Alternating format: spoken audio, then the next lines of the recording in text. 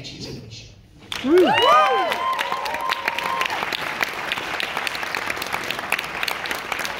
I've seen this movie 5 times. I love it to pieces, and I get something out of it every time I see it. This movie it is the winner of 3 Golden Globes for Best Picture Comedy, Best Actor Comedy for Colin Farrell, and Best Screenplay. It is the recipient of 10 BAFTA nominations, including Best Picture, Best Director, Lead Actor, Supporting Actress, 2 for Supporting Actor. It is the recipient of 5 SAG nominations, leading the way at the SAGs, including, Lead Actor, Supporting Actress, 2 for Supporting Actor, and Best Cast. Boy, is this the best cast. It is the recipient of 9 Oscar nominations, including Best Picture, Best Director, Academy Award nominee, Lead Actor. Please welcome Colin Farrell.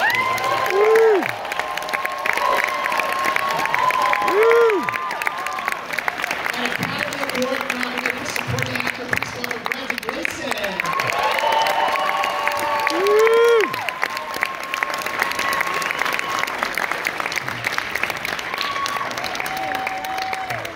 All right. Hello. Well, gentlemen, I gotta say first, and we did talk about this backstage for a bit, but when did you first talk to each other after the nominations? You're both first-time nominees. Like, how great was that conversation? Well, we texted, and I was working an hour or 2 after the phone call came from Danica Smith over in the corner there, which was the best early morning wake-up call I got ever. And then we were kind of texting and stuff like that. Emojis, smiley face, love heart. And then we went in. No, what was great was after work, we hooked up with Martin and Kerry and a bunch of people, the first speaker and all of them, a bunch of people in there. And we just had, for an hour or 2, we just had a chat and a few bites to eat, and that was a pretty thrilling night, wasn't it? That was it was so lovely. we had a great old chat that time. It was lovely. Kerry lives in my neighbourhood, or I live in hers, so we both share a neighbourhood. So she came over to the house. She texted me earlier in the day and she said, what are you doing? Are you going to watch it live, or will you wait to get the phone call if it happens? I'm a bit of a loose head, I don't know what to be doing. So I said, do you want to come over for a cup of tea? And she said, let me think about it. And she texted me, she said, right, I'll see you at 5. So 5 o'clock in the morning, and she came in under the cover of night. It was all felt very scandalous, like we were up to no good. And I had a few family members. I was saying, my 2 sisters, 1 brother-in-law, and my youngest boy was supposed to be getting up for school in a couple of hours, but I woke him up early and I put the kettle on, made some cups of tea, and a box of Ferrero Rocher came out. And as I say, when a box of Ferrero Rocher comes out back home in Ireland, you know it's a serious occasion.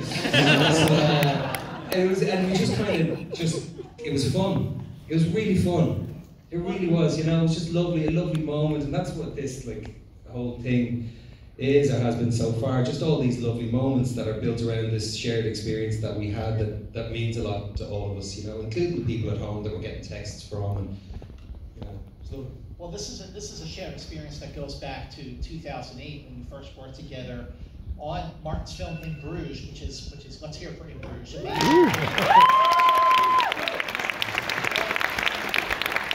the time came for the Banshees of Inisherin, and you first read this screenplay, what was your first take on Colin? What was your first take on the screenplay? When did you start to sort of think about how you're going to approach playing Colin? When I first viewed the script 7 years ago, and Colin wasn't really developed as such in it. In fact, I got a bit of a shock because he basically blanked Porrick, and there was no real particular exploration of why. And I met Martin afterwards in a long chat, and I said, I'm not sure what to explore here exactly. And then we spent a couple of hours talking. I know. And at the end of it, he said, and then I suddenly realised, I said, look, Martin, if you need me to do some kind of Beckettian, this person, kind of sort of just a being that is of itself a malign force or in some way. I said, that's no issue. I will do that. I just don't know what further to explore in them. And so he said, no, I know that, which I obviously would. And he was dissatisfied with the script as it was at that point.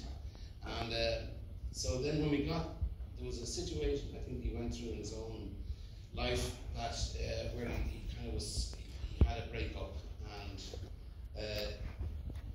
he went off, he took the script, he was about to abandon it because he just wasn't finding inspiration to make anything that he thought was good enough. I think he was, yeah.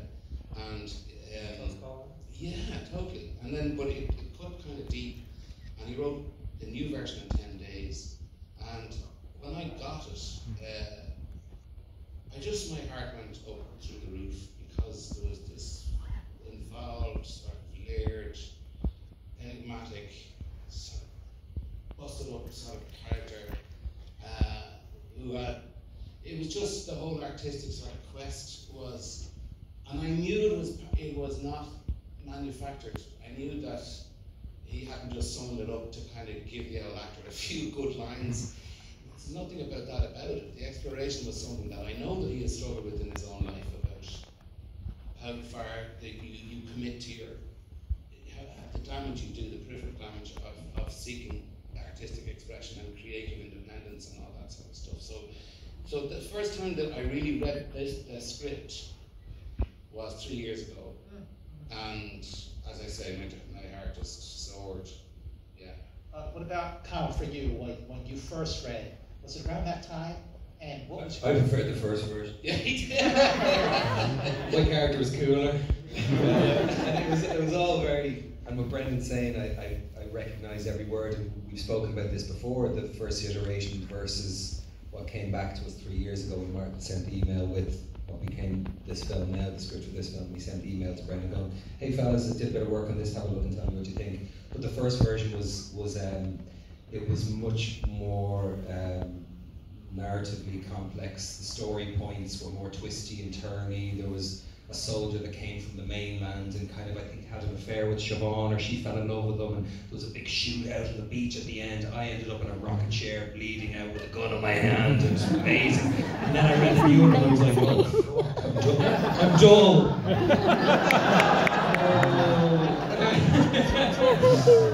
And this one scared me much more, but scared in a good way. Do you know what I mean? You want to be a little bit afraid of the material. You know, it's the kind of the fear is something that's born of uncertainty, and uncertainty is what your curiosity kind of leans into when you go to work. So again, like he said, my heart soared as well. I mean, just the idea of getting to work again with Brendan and Martin, and I knew that Kerry was going to be involved and stuff. So yeah, I was nervous, but excitedly so. What scared you?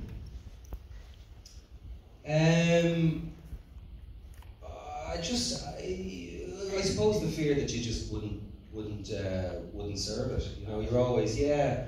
I think, I mean, you could throw in as well just the fear of the degrees of exposure, and I suppose somewhere inside, you know, you don't ever want to be confused with the character. You know when you hear Martin say, I wrote it for you, and then you read and you're like, really? Really? So look, I have an ego, so there's bits of that, of course. But you know, it's just, did you want to, it's like what Peter Weir said when he won the Governor's Award. Peter Weir got a Lifetime Achievement Award this year. He said, you've to serve the script's ego. It really should never be about the actor's ego or even the director's ego.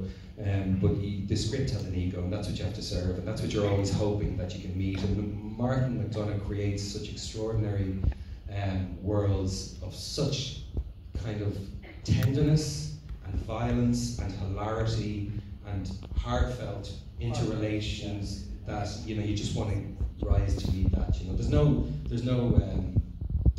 you never hear Martin say it's not on the, you know, there's a thing here where you get a little bit of, well, it's not on the page, you know, it's not on the page, but we'll, you know, or you're trying to elevate something. There's none of that. Martin's script, it's kind of the ones that I've read, that we've read, I think they're things of perfection. I mean, they're so alive, the page is almost moving as you read it, and so you just want to do a good job, you know. So Brendan, when you were talking with Martin, when you were your approach to playing Colin, did you ever ask Martin, like, okay, I think we've all kind of been there when we don't want to be friends with someone anymore, or something that happens to one of us. But with the fingers, did you ever ask him, like, why is he doing this with his fingers? I did. Brave. And the reason I was kind of fascinated, apart from the obvious, was that he also wrote a play called The Behanding in Spokane, and that also involved cutting the hand off. And I said, okay, I don't look for, necessarily linked themes in Martin's work. It's not that kind of thing, really. But this was something that kind of, I said, because I actually went looking. I went looking online for people who could draw fingers. It's like, there was one guy over in Asia somewhere who lost it with his wife and cut him off in absolute rage and frustration. But that was a different thing to the measured, premeditated thing that happens here. It had no bearing on it. It was like somebody who just lost in a fury, mutilated themselves, which is a tragic story, obviously. But I couldn't. It just didn't seem to be a thing, and I'm wondering. And Martin then enlightened me, really, which was I was very surprised because he's always really honest in what they kind of just actually kind of put in front of me. And he said that it's a writer's nightmare, the same way as an actor dreams of, a nightmare where you walk out and say, what play is this? I have no idea what my line is. No, it's okay. I have no idea what play this is. And you sweat until you wake up in that limbo. And so Martin said a writer's facility to express himself through his hand, through his fingers, through the physical act of writing. The nightmare is that they would lose that ability to express their creativity. So whatever the artist has is, the facility to do and to express comes through. Obviously, you can do different things if your hand is busted up. But symbolically, that's what happens. That there is a dream. At least he gets it. Wow. Yeah. So the mutilation was something that was so. When he's looking for the ability, he's trying to say, I will wound the thing that's most important to me. I will wound the thing that's most important if you don't give me my head back and let me do what I have to do. His degree of desperation, or whatever it was, we know his way of kind of going about this whole thing was catastrophically misplaced. But that's what the significance is that he pledged the most basic thing he valued, which was the ability to do that. And when it became apparent that he'd have to call his own bluff, he did it once. And I remember there's a scene where he looks at his finger in the bed, and we kind of talked about it. He said, Martha, what do you think? Well, just had it there. You know why the scene's there particularly, I don't think. I just wanted him looking at it. And I remember feeling that there was a large degree of satisfaction about, maybe Martin had something to do with that, I can't remember. But a large degree of satisfaction that he had pledged the most meaningful thing, and he had carried through with it. Which meant that his artistic sort of drive was now being committed to fully. That he had actually mutilated, but he still tries to be played with 3 fingers down. And then he obviously goes right over the top then, and it goes where he says, right, that's it, doing away with that too. And then you see him at the end and he's teaching the young lads to do it.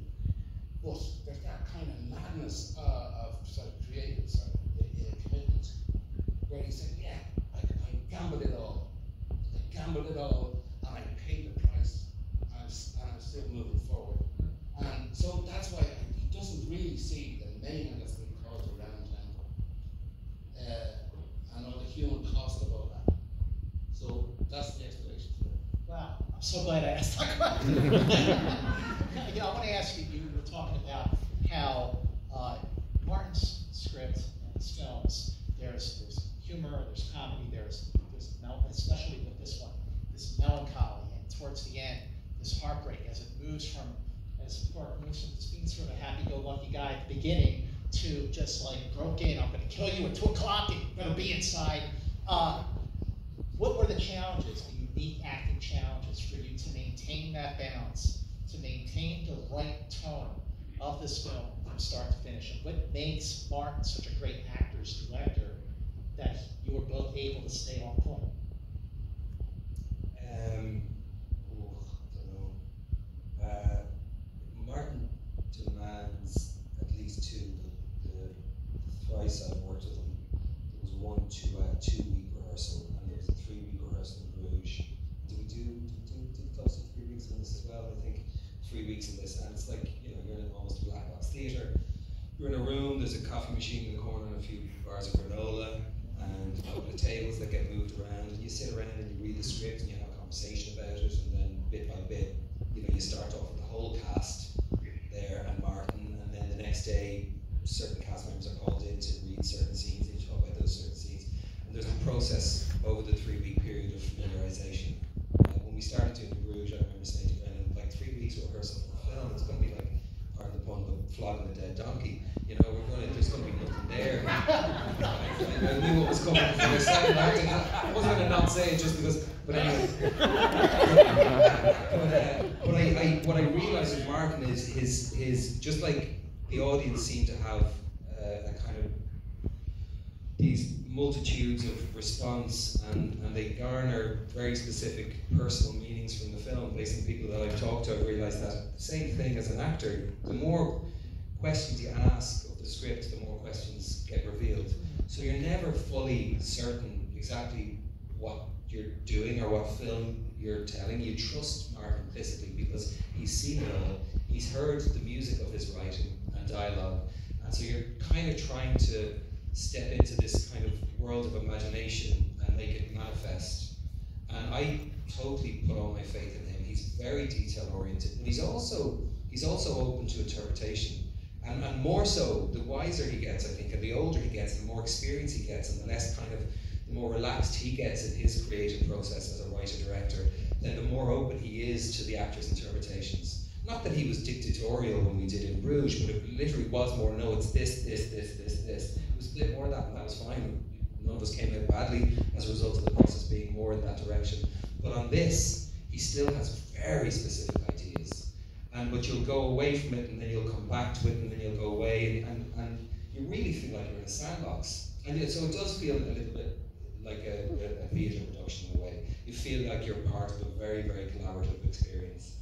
As far as the journey of Warwick, I don't know. I mean, I knew when I read the script that in its simplest form, just speaking first person perspective, in its simplest form, the story was about a man whose hope and whose connection to joy and connection to community through friendship, through his love for his sibling, through his adoration and his continuous communion with his animals, all that love by the end of the film is taken from him.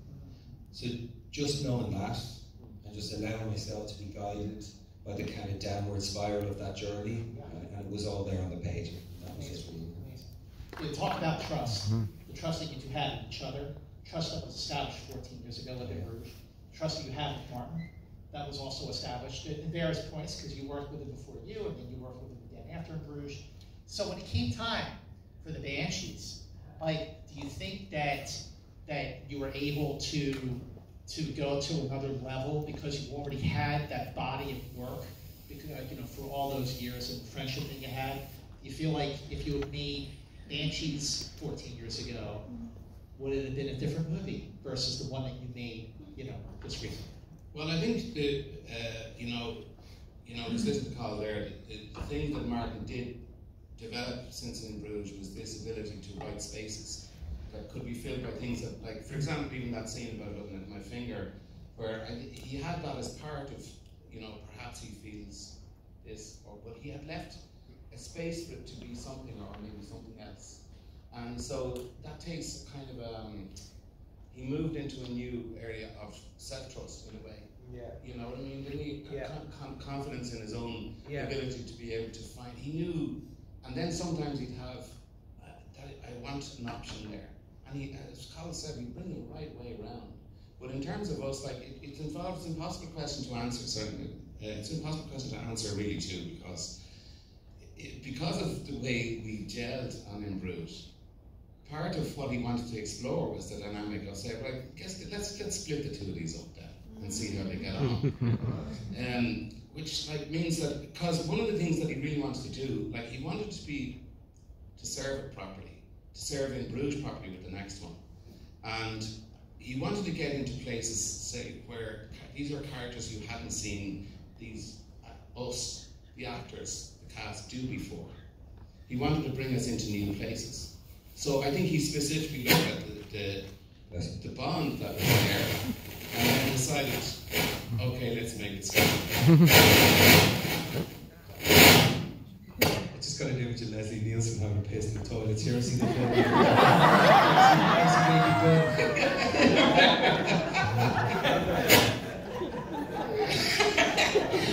Yeah, anyway, so in terms of the trust that we had, I think it helped in the fact that in the writing or the concept of it, that Martin wanted to actually use us to see what happened when it ruptured. Sure. Yeah.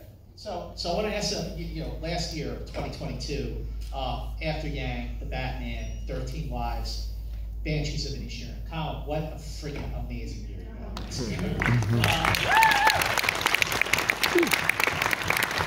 What was it like for you to go from filming 13 Wives to filming, Banshees? Joy, absolutely just spoiled. Like really spoiled. Is it fine? Yeah, probably it is. Because mine went I'm getting back at now. Yeah.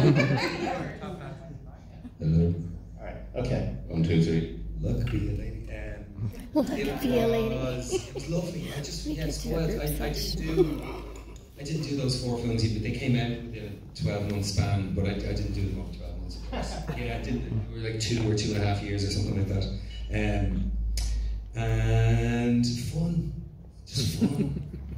So much fun to do, just because they were all very, again, not by design of the filmmakers, but I was just fortunate enough to get the call from Koganada and read after Yang and loved that, and I'd met Ron and Howard a little bit through the years, and then that came around, and the Penguin was something that, I mean, it wasn't supposed to look like that, or that was, honest to God, it was all Mike Marino. I was going to do a Penguin that was much more the way I look, or a version of the way I look. Yeah, it wasn't like, because people are like, why would you hire that actor and then bury him and all that? And I get that, but I get it. I get why people would go, why? But Matt Reeves didn't hire me to bury me in anything. Matt Reeves hired me and I was going to do it and I didn't know what I was going to do. And then Mike Marino, the mad genius that is Mike Marino, did this drawing and created this character and sent it to Matt Reeves. And Matt Reeves was like, holy shit. And Matt Reeves said to me, have you talked to Mike? And I said, no, we were in his office in London. And he said, do you want to see what the Penguin looks like?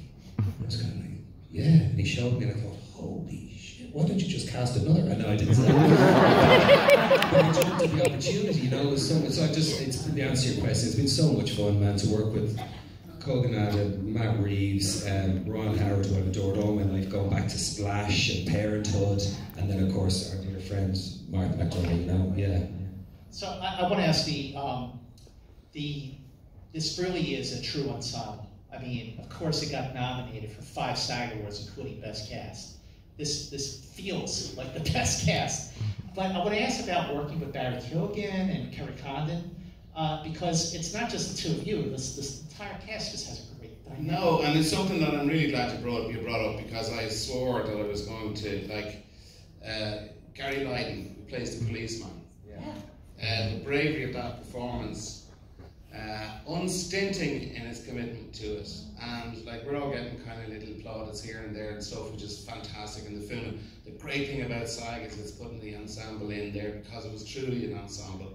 And Gary Lydon to me is like just having, the commitment that the whole cast had. Sheila Flynn is 90.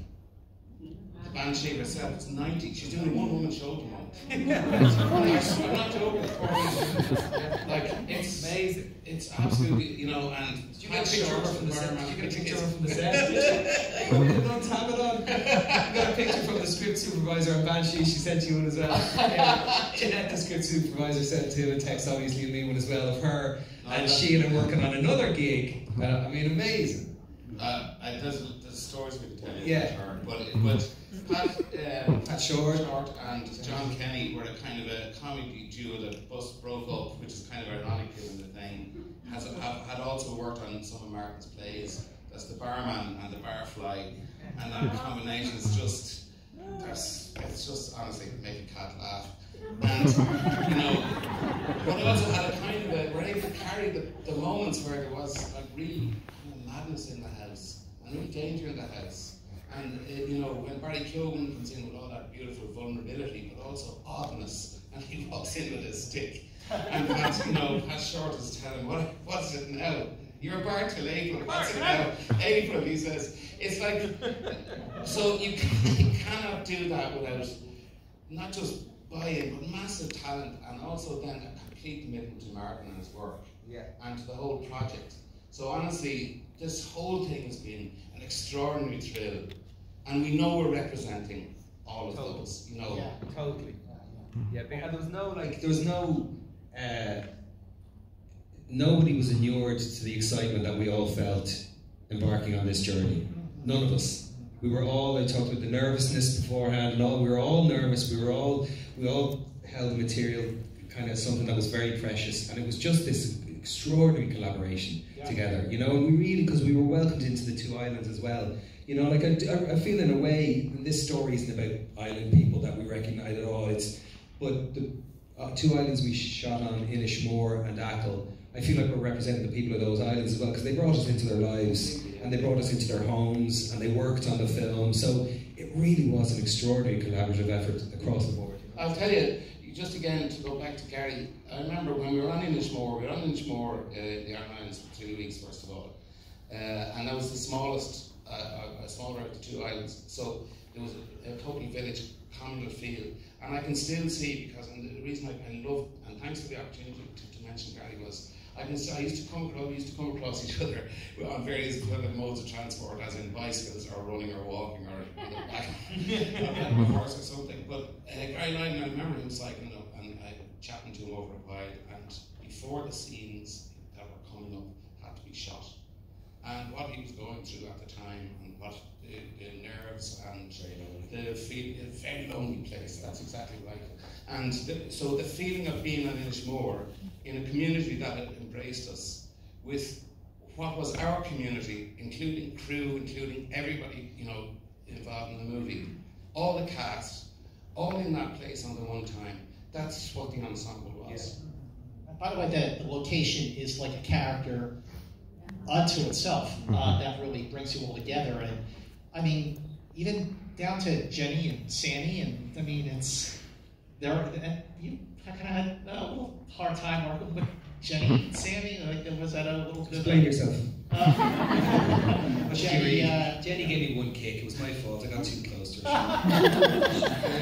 Film sets can be an unnerving place at the best of times, especially if you don't know what your purpose is. And I don't think it would have been fair to expect the donkey to know what her purpose was. Do you know what I mean? She didn't. She just was like, you know, you'd see the first assistant director go, and everything would get deathly quiet on the set. From the chaos and the pandemonium of a working film set, deathly quiet, and you'd hear dingle, dingle, dingle, dingle. And then she'd come, and her trainer would have a few carrots on her belt, and she'd show Jenny, okay, Jenny, come around, and then down there, and then down there, and she'd get it 3 or 4 times, and she'd be perfect, and then they'd say, and action, and she'd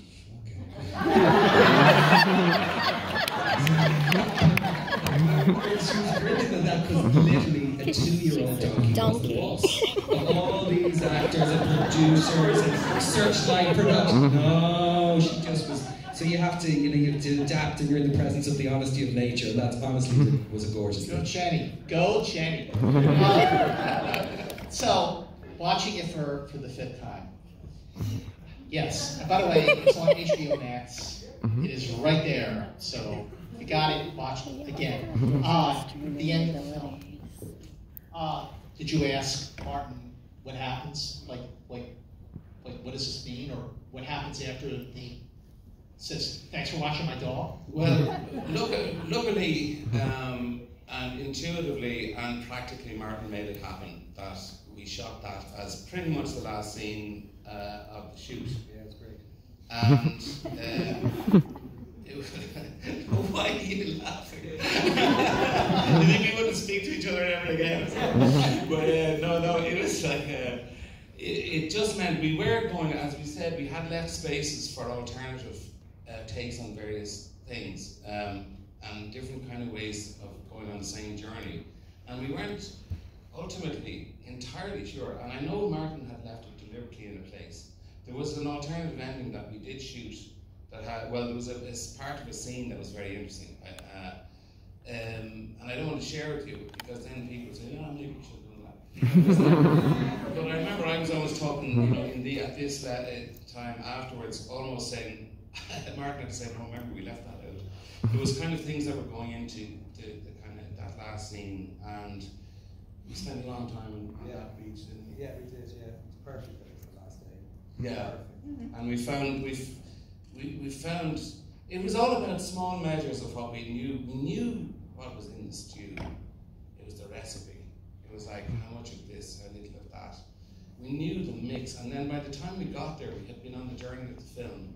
The whole project was coming into this kind of denouement, and it kind of felt, and even at that, there were. I remember doing various takes where even the way we look at each other, you know, the way the dog was, the emphasis on the possibility of hope or lack thereof. It'd be very interesting to see how many people believe there is a modicum of hope at the end, or any chance of a reconciliation. Yeah. Or is that the line in the sand Yeah. drawn too deep?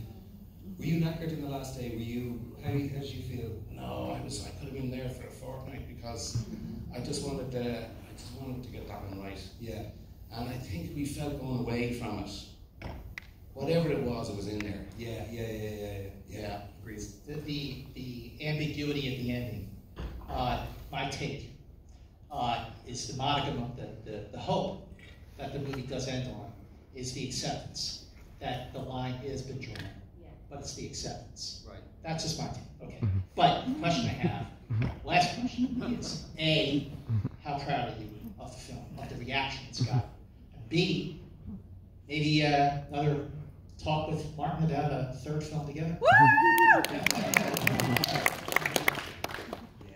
I'm so proud to be a part of the film. I mean, I've been acting for, I don't know, 25 years or something like that, and I've been blessed beyond all measure to be able to just be a working actor. You know, that's the thing. I just to be able to make a living as an actor, like just that alone, is a huge thing, and it's a struggle for so many people as well. So the fact that I'm working after 25 years is still a bit magic to me, right? And then the things I've done, sometimes they work, sometimes they don't, sometimes you're proud, sometimes you're not. You're always proud of the endeavour. I've always found great pride in being part of the collective that is sharing your life with a bunch of people, whether it's for 2 or 3 weeks or 8 weeks on location, or sometimes up to 5 or 6 months. You always have an extraordinary experience, and my last 25 years has been a life in films, a lot of my life. So they mean a lot to me. They meant a lot to me as an audience member. They mean a lot to me now. They mean a lot to my kids, you know. So to be part of something is a long-winded answer to your question. To be part of something that has had the response that this had, that people have taken into their hearts, especially when I know, as you were saying, Gary, the members of the community of both islands, Achill and Inisherin, the crew on this, the cast on this, there was so much heart. Everywhere you looked, people were bringing their own stories. They were bringing their own history to work. They were sharing stories about their grandfathers. And remember Michael Mullen on Inisherin? Yeah. I'll never forget it. One of the best days I ever had on a film. I was sitting on the, what's the name of that lovely blue diamond beach that was on Inisherin, whatever it was. This beautiful beach of the first island that we shot, not the beach where Colin's house was. But I was sitting there on the wall one day, a couple of weeks into the shoot. We had about a week left. We shot 2 weeks, I think. We had about a week left on Inisherin. I was sitting there. The sun was setting. By the way, we had the most unusual summer in Ireland that summer. It was just an anomaly. It was like Mykonos. You know, you couldn't find rain. It was unbelievable. And yeah, it was extraordinary. And I was watching the small waves lapping the shoreline, and the sun was setting. And then a van pulled up, and Michael Mullen is his name, and he's kind of like the unadorned mayor of the island. He owns the local shop, he rents the bicycles to the tourists, and on a busy day on Inisherin, there's 750 locals live there all year round. On a busy day, there can be upwards of 2,000 tourists that come on the boat, they spend 6 hours, they rent a bicycle, they cycle around, they give the bike back to the rental place, they get back on the boat and off they go. So it's 2 islands. It's the island during the day, which is kind of chaotic, and all these tourists cycling around and eating sandwiches and looking and pointing, and then it's quiet and kind of amazing. But I was sitting on this wall and I heard a van pull up and pulled up right behind me, and I looked, and this, I don't know, maybe he's 60, burnt, sunburnt, like a farmer's tan, shirt open. You can see the white line where the shirt is, and his chest is red, grey hairs springing, hard-working man, big back on him, huge hands. There was 2 rental bicycles, because they don't always, tourists, of course, being tourists, bring the bicycles back where they should. Sometimes they leave them and they walk back. So he does a circuit of the island in his van at night. There was 30 bicycles in the back of his van. He got down off his van, he picked up the bike, he put it in the back of his van, he picked up another bike, he put it in the back of his van. And then he went, oh Jesus, you're that actor fella. I said, yeah, how's it going? And I knew I'd been told about him. I said, you're Michael? And he went, yeah, Michael. And I shook his hand. And he just looked out. And I looked at him, and he just looked out into the water for about 30 seconds. And it was gorgeous. And he went, something else, isn't it? And then he stayed for 10 minutes. And over that 10 minutes, I think I shared a bit with you, he told me about his father. He told me about the relatives that moved to America and lived their lives there and had kids there. He told me about a relative that came back. He told me about the losses that his family experienced. That 10 or 15 minutes, I shit you not, was one of the best 10 or 15 minutes I've had in 25 years of making films. It will stay with me forever. I swear to God, just listen to his story. So that's just one example, and that kind of thing wasn't uncommon. People were bringing their hearts to work. So that, honestly, when it comes to the film being received the way it is, it's about all that, you know. Amazing. Yeah. It's all interlinked. I just thinking when you were talking there, Brady Nafton, who I hadn't mentioned as part of the ensemble, who is the postmistress, the shite news woman. But Brady Nafton is a Gaelgoer. In other words, she's from that part of the world, so where they speak Irish, Gaelic as their mother tongue, as the first tongue, and we got the musicians together like one of the things that the investment was the tune, and Martin had allowed me to put that tune together and to gather musicians that I would have known. So we had these people that I kind of knew too, that I kind of only met. And Brady Nafton, and then after the first 2 or 3 weeks rehearsal, do you remember that? Yeah. We went in and we said we put a few things down just to have as a kind of a guide track if we need it, but it was all going to be done live. But we put it down as a guide track. And we put down a few tunes in the recording studio or in Drew, in the place we were rehearsing. And then we went back and had a few tunes with the cast, all the rest of the cast. And Brady Nafton, who was the postmistress, being from that part of the county, do you remember she sang? She sang a couple of old Irish songs in Australia in Irish that would make just the hair stand on the back of your head, and did make the hair stand on the back of her head.